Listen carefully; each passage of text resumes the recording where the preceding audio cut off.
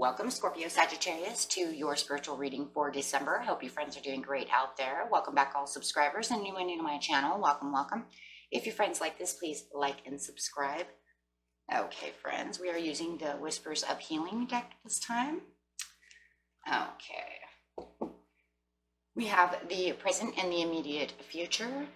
So just dealing with those this month. Okay. See what's going on with you this month with healing.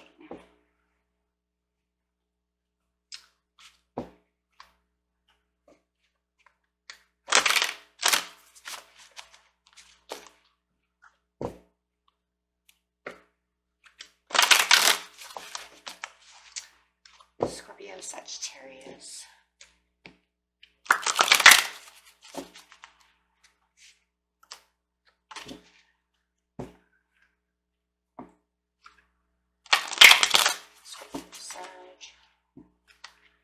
Really big.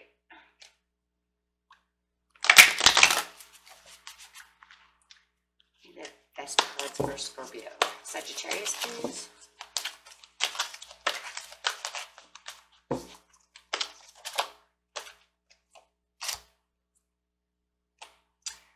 And the President says, listen to your body. And let's see what we got. Or the immediate picture. There it is. Triggers. Okay, so listening to your body. Very beautiful card. She's got this dragon sitting up there like whispering in her ear. This card is representing the communicating of yourself, listening to your higher self. Remember, your body lets you know when you're hungry or tired, so listen to it, okay? Even when you get anxiety, you know you have anxiety. So just kind of listen to what your body needs. It says your body uses its cells to pass information to you. Are you listening? Focus your attention on your body for several minutes now. Take notice of what is going on with it. Are your shoulders relaxed or tight? Does your stomach feel at ease or is it upset? What else are you feeling? So just kind of stepping back and kind of listening to your body, right? Is your stomach growling? That means you're probably hungry. You know, things of this nature. So it says take care of whatever you are sensing in your body, just as you would take care of a beloved friend. If you need to breathe deeply, eat something. Take a momentary break or anything else, please do so now. You may have developed a habit of allowing everything else to take precedence over your own needs. Doing so disconnects you from your body. So it says that this dragon sitting on her is actually representing, as I said, he was whispering in her ear. The dragon signifies success in your endeavors. It brings a message of luck, abundance, self-confidence, and perseverance. It asks you to remain patient, to step back, and to observe what your body is conveying to you. Okay, so then it says there's blue hues in this card. So this is to remind you to be gentle, calm, and peaceful as you strengthen your connection with your body and yourself. So very beautiful. So for those of you who haven't been listening to what the body tells you to do, now is the time to really kind of, you know, step back and listen to what is going on with yourself.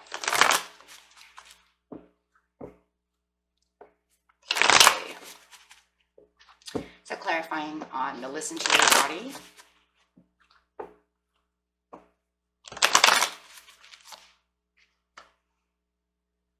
Yeah, it just, you're not offering yourself any time. You might be very busy finding that you don't have time to eat. I don't have time to do this. I don't have time to do that. I have to take care of the children, or I do this, I do that. And it just kind of feels fast paced, or you haven't really taken any time out to really listen to what you need. Extra sleep, maybe you have too much sleep, however it is, not eating enough, maybe overeating. Take it how it resonates. Just kind of listen to your body and see what you are, you know, you're needing. She looks very tired, so I'm kind of thinking you're just, it feels very fast paced, and it feels like you're just kind of go, go, go, go. But I also kind of kind of feel like there's this anxiety as well going on. This is kind of just breaking the chains and having the realizations that you're not listening to your needs, and you're allowing yourself to overwork yourself, or underfeed yourself, or getting under relaxed, under sleep, things of this nature. So just kind of digging deep within yourself and taking control from not listening. And a lot of you might even know, you know what, I am tired. I'm very tired. Maybe I should just, kick back and relax for a while, take a day for myself. Okay, so yes, finding other opportunities to listen, finding time for yourself, multitasking, adding this time of relaxation to your schedule. That will be like multitasking it into the schedule. So that way you're still paying attention to yourself. Okay, so very beautiful.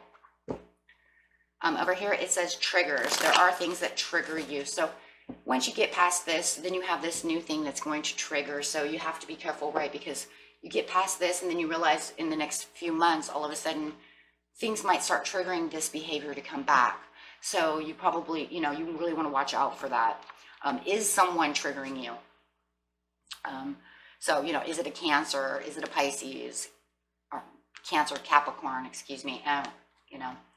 Are they triggering you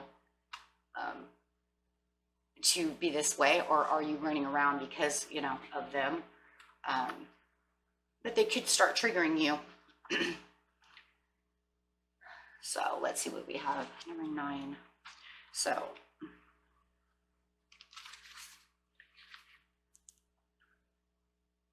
it says the occurrences or circumstances in your life may affect you on a deep level and be stored in your memory as wounds or triggers. Your ego can become defensive due to emotional wounds you carry with you. Once a wrongdoing has happened in your life, it cannot be undone, but you choose how to handle the outcome. There is no single situation you cannot overcome. You can detach from the triggers, but you must have the will and desire to do so.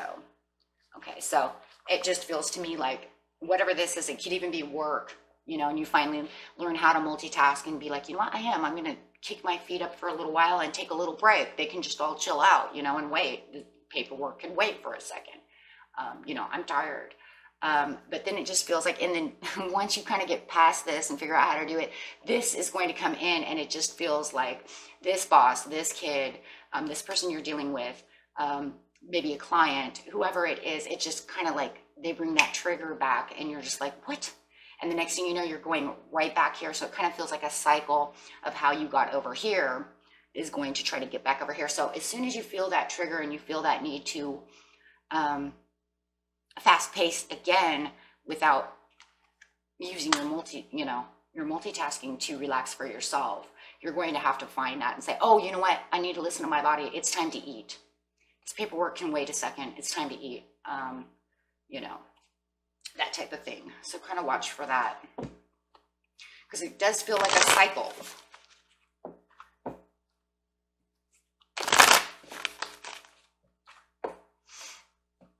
Okay, so let's go straight to triggers. Clarify and triggers for Scorpio. Sagittarius, please.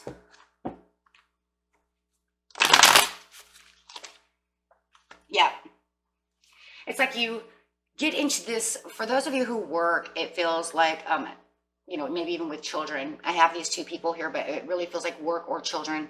But it really feels like you get into this limelight. They expect you to do all this stuff. And then the next thing you know, you're running. Maybe you're even, as parents, wearing 1,000 hats. I got to run you to soccer. I got to do this. I got to do that. I got to help you do this. And you forget about yourself because you put yourself last. Especially as parents, we have this problem, especially moms. We do all these things. And sometimes we forget about ourselves. Literally. There's been days I had to run for my kids and I forgot to eat all day long, right? I just didn't eat, and they're like, how come you didn't eat? Well, I couldn't remember. I had a million things to do. I literally just kept going and just drinking coffee and just was like, actually literally, living off coffee all day long. And then you realize by the evening, you're like, oh my gosh, I'm drained and I'm like starving. my stomach hurts, I have a headache. Why do I have a headache? And then you realize, oh my God, I didn't eat because I was go, go, go, go. You know, and work can do that too. You know, you got this to do, that to do. So we want to listen to our body, and it just feels like this right here, this Three of Pentacles, they're going to need you, and they're going to say, hey, you know what, Scorpio, I have this for you to do. And you'd be like, oh, okay, well, let me run over here, do this, do that. And next thing you know, you're not sleeping well, you're not eating well, and it's just that big cycle again. So what we're trying to do over here really it feels like is breaking the chain of a cycle. And I think that's why we really got the Devil over here, breaking this chain. Seems like a cycle going on. And definitely feeling like a cycle with the Three of Pentacles next to the Devil. Yeah. It's almost like you're a part of your own chain gang over here, right? Never-ending cycle. So, learning to break this cycle. That way you feel better. Feel more energized. Yeah. Six of Pentacles.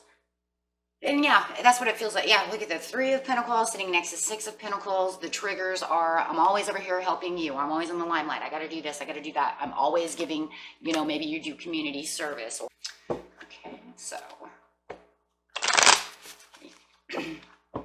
So getting the next card. Oops, give us. Yeah, moving on from that and going straight into learning how to give back to yourself. Very important.